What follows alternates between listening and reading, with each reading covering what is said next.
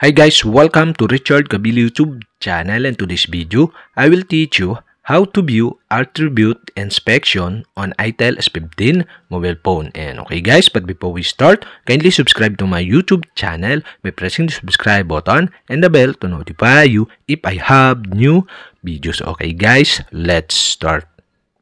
So okay guys, here in your itel S15 mobile phone, you'll have to do is go to settings.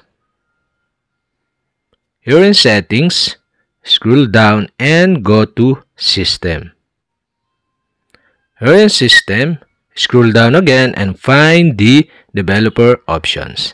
And the developer options is not show or turn off. And to turn on or show the developer options, you'll have to do is go to about phone. Here in about phone, scroll down again and go to build number. Okay, to show or turn on the developer option, you'll have to do is tap the build number 7 times. Okay, 1, 2, 3, 4, 5, 6, 7. You are now a developer. And okay guys, go back. And now you can see the developer options here in system settings. And okay guys, you'll have to do is go to developer options.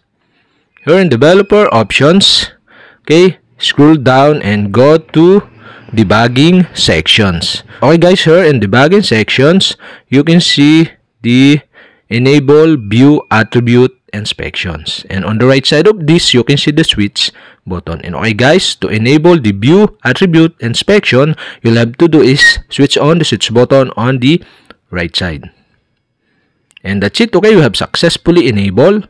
And okay, you can disable again by switching off the switch button on the right side.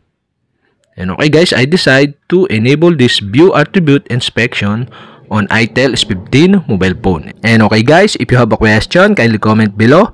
And don't forget to hit the subscribe button and the bell to notify you if I have new videos. Okay guys, thank you for watching.